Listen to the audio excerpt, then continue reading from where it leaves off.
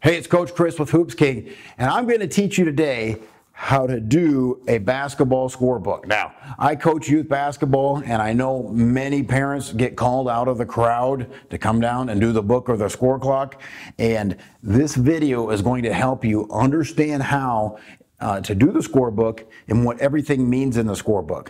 And in a second video, I'm going to do the scorebook in real time with real game footage, so you can see how it's done in real time. Now that's a different video. Just click down in the description or the comments to see that second video. So let's take a look at what all this stuff means in the scorebook. All right, so as we dive here into the scorebook, let's take a look at the top left corner. We'll have the team name is Paint Rock, and they're red. So that R right next to their team name is what color of uniform they're wearing. We take a look at the coach's name for Paint Rock, and we'll see that there's a T1, T2, and T3. Those are technical fouls, and you'll see that the coach did receive one in this game that was completed. Where was the game played at is in Paint Rock. We have the referee and the two names of the umpires that were officiating the game. Now, if you need scorebooks, just click the link down below. It'll take you to Amazon.com, and you'll have lots of choices for different scorebooks you can use. The one I'm using is the Mark V, which is also available on Amazon. Up at the top here, running across, you'll see that we have a running score. So when you're doing the scorebook, you're going to keep the score of the game as it's going, in addition to keeping how many points each player is scoring. And then, of course, those should match up at the end of each quarter, half, and the game. So now something I'm not sure about on the score sheet and how they did it is the 3-point field goals. So what they've done with the 2-point field goals is, so the first score, they didn't mark the box 1. They didn't mark box 1, they just marked box 2 because they had 2 points, which is fine. But then on the 3-pointers, they did not skip 2 boxes. For example, to get to 25 points, they had 22. You would skip box 23, you would skip box 24, not fill that X in there, but just fill in 25, because from 22 to 25 could have been a 3-pointer. And I think that's not a bad way to do this, and that you can tell exactly in the running score where the 2 3-point and free throw goals were made. Because obviously here we skip 1, 2, we know that was a 2-point field goal. From 3 to 4, we skip 3, we know that was a 2-point field goal. Going right to 5 and filling that in, we know that that must have been a free throw.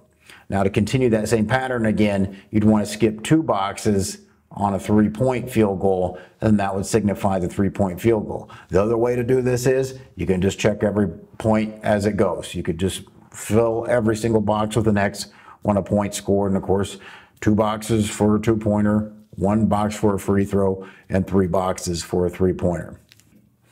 Down here, underneath the referee, we have turnovers for Paint Rock, how many they committed, and then the final tally is circled in 12. So they committed 12 turnovers in this game. Next section we have, next to the umpires, is the first quarter score, first half score, third quarter score, and final score of Paint Rock. So they had 14 points in the first quarter. And then at half they had 29, at the end of the third they had 44, and they ended up with a total of 60 points. And then you see Jacksboro, you have their first quarter score, what they had at the half, at the end of the third, and the final score. So this final score of this game was 60 to 59. Okay, here on the second team sheet, you can see in the middle top here where we continue on who the person is keeping the score, that's the official scorebook keeper, and then who is running the clock. And so those are other things you'll need to fill in. And as we move down, we have all the players' names, and then we have what position they're playing. And if you're doing a youth basketball tournament, a lot of times the number field will just be good. You don't need to list everybody's names. But at a high school game, a college game, of course, it's going to be more official. A school game will be much more official than just a travel basketball or a lot of times an AAU game. Let's take a look at the player row. So let's look at Williamson. He's a guard. That's why he has a G. And then the quarters that he played in all feature an X. So he played in every quarter. We are not keeping track of the amount of time that any player played specifically, just that they appeared in a quarter. For the quarters, let's look at Smith here. F for forward. He only appeared in the second quarter. He did not play in the first, third, or fourth quarter. Thompson, who's a forward, number 15, he did not get into the game at all. And that's why he has no check boxes. Same with Labarda on the bottom. That player did not get into the game. So Williamson was number 14. We enter the player's uniform number in. And the next column over is personal fouls. And you'll see that there is a total of 5 that they can commit. And of course, some AAU tournaments will allow 6 fouls that I've been a part of. So that may be an adjustment you would have to make in the scorebook based on how many fouls a particular tournament's rules will allow you to have. And then you have T1 and T2 for technical fouls for the player to keep track of their individual technical fouls. And then we move on to the first half, first quarter. So Williamson scored 2 two-point baskets this quarter. So he would have had 4 points in the first quarter, and then he scored a 3-pointer in the second quarter. A 3-pointer, a 2-pointer in the third quarter, and he made a 2-pointer. Now, the line right below the numbers are circles. Those are free throw attempts. So in the first quarter, he took 1 free throw and missed it. Same thing in the second quarter. He took 2 free throws and missed them. And he missed 2 free throws in the third quarter. But in the fourth quarter, he finally made one, and we put an X through that. Or you could circle it if you wanted to. But it's some indication that that free throw was made. So let's look at Williamson's scoring summary. He has 4 two-point goals recorded. As we go back, we got 1, 2, 3, 4. So that matches up. In the 3-point column, it says that he made 2. And we can just double check ourselves, and we do. We have 2 3-point goals made. Free throws attempted. We have 6 down. So we have 1, 2, 3, 4, 5, 6 circles, which is attempts. And then he only made 1, which is the circle with the X, for a total of 15 points. Right next to the turnovers, we have the section for POB, which is possession out of bounds. So this is where we're keeping track of the jump ball in the scorebook. And obviously, a lot of scorers tables will have an arrow that will flip electronically with a light, or you flip the wood arrow, whatever you have, but it is recorded in the official scorebook because that's always officially what is looked at. If there's a discrepancy, they'll look at the scorebook. They won't look at the arrow that's being flipped back and forth.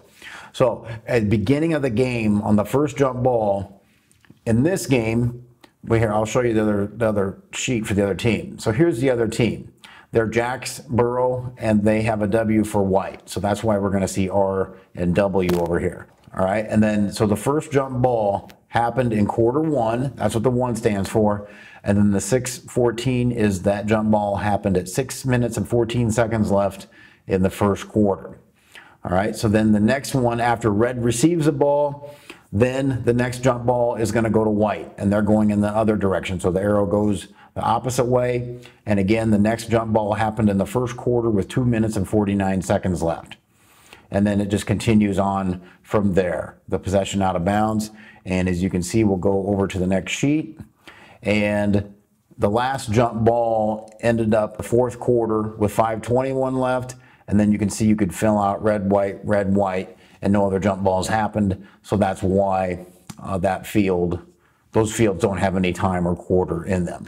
Okay, down in the bottom left-hand corner, you're going to have the amount of timeouts that each team called. So Paint Rock called 2 first quarter timeouts. And then the numbers below those were what player called those timeouts. Now, that could vary. Sometimes the coach can call timeout. It really depends on what rules you're dealing with. But in this instance, we recorded 1 timeout was called in the first quarter by number 14. And in the first quarter, a second timeout was called by number 21. I believe that is. Over to the right here, we're keeping track of team fouls. So not only do we track the individual fouls, so like Williamson up here at the top, we've tracked that he has 5 fouls, Harris has 4 fouls. During the first half, we're keeping track of how many team fouls that they committed, each team. So that way we know if they're in the 1-on-1 or the double bonus or whatever your rules are, again, will dictate that. But you want to keep a running total of the team fouls. So you would record Williamson with a foul up here, and then let's say that was the first one in the game, you'd mark the number 1 for first half. And then of course the second half we start over on team fouls. Player fouls do not start over. You'll continue on in the second half with that. So let's take a look at the player technical fouls. So number 13, Bush, as we see here, he's marked with 1 technical foul.